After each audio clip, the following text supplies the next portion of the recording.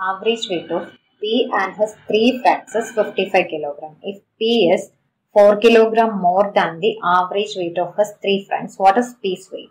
Here average weight of P and his 3 friends is 55 means 55 is equal to weight of P plus weight of his 3 friends.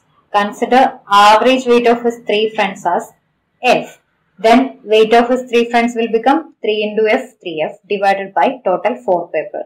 Now here weight of P is 4 kg more than the average weight of 3 friends. That is P's weight is equal to 4 kg more than average weight of 3 friends is equal to F. And if you substitute P is equal to 4 plus F, this will become 4 plus F plus 3F is equal to 4F plus 4 divided by 4 is equal to 55. Now, this term is equal to 1. Same way, this term is equal to 4F by 4 is equal to 54.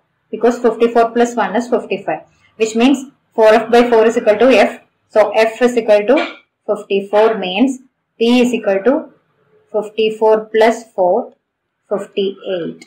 Option 2 is your answer.